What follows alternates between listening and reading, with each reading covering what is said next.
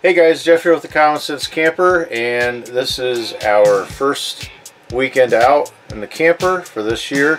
Super excited. I've got plenty of videos coming up, and so this video I'm just going to share some simple things that you want to keep in your camper, things that I know I use all the time, and they're very helpful, very inexpensive. And the first thing is, very simply, a notepad and a pen. Now what I keep in this notepad never leaves the camper. What I keep in here is when I winterize the camper every year, I have a list of everything I do to winterize it. I also have a list of what to do when I get it out for the camping season. Now when I winterize it, I tend to remember pretty easily everything that I have to do to winterize it. And I think that's because you're camping in it all the time, and then there's that one big frost and you're like, hey, I gotta winterize the camper, and everything about the camper is fresh in your mind. However, when you get it out in the spring, you forget things. And another thing that I keep in this notepad is, like this weekend we're camping, there's going to be things that we need, whether it's toilet paper, paper towels, clean towels, deodorizer for the toilet. Do we need Ziploc bags, plates, cups, things like that? So I keep a list of that, and then I just tear that sheet out, and then either when I go to the store or my wife goes to the store, I'll say, hey, let's pick up these things for the camper because we're out of them. So another thing that you can do is, it's a good idea, I have in here as well, when we pack up, there's a checklist here, and I'll give you two very good examples. If you go to an RV store and you get to the parts department guy and you ask that guy, what are the two main things that they seem to sell a lot of, or they seem to repair a lot of? There's going to be two of them. Number one is the vent covers on your ceiling vent and also your bath fan vent. People forget to put those down all the time. They're cheap little plastic covers. If they're left up, those hinges will snap off, and boom, there goes your vent cover down the freeway. And so that's a very costly mistake. Another one is antennas. People leave those up all the time. They forget to put those down. Another big one is stabilizers. People forget to put the stabilizers up. They hook up the camper, drive away, and they drag the stabilizers and rip them right off of the camper. And I can tell you that my first year with my pop-up, I actually did that with one of the stabilizers on my pop-up. And it is not an easy fix, and I fixed it myself, and it was not fun. So keep a notepad and a pen and do those checklists. It'll save you a lot of time and money. Batteries. I keep plenty of batteries on hand. I don't keep these in the camper during the winter because they're just going to die. And you want to keep double A's, triple A's, and especially 9-volt batteries, because just like in your house at 2:30 a.m. when you're trying to get some sleep, when you're at your most tired possible moment, chirp, chirp, and then you're chasing, chirp, and then you're chirp, and then you're chirp, and then you're around the entire house trying to find which smoke detector is chirping.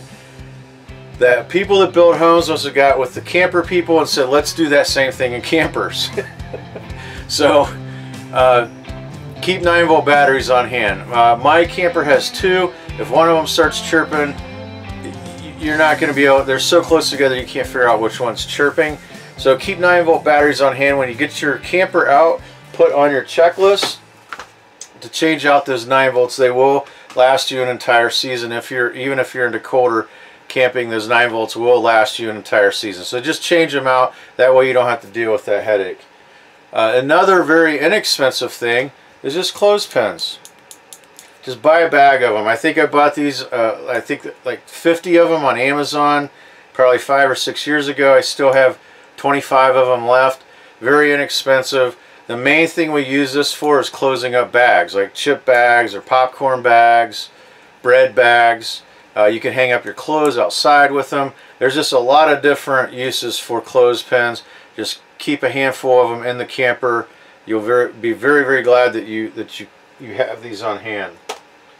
Another little thing, I've had two of these for 6 years. I bought these back when I had the old pop-up.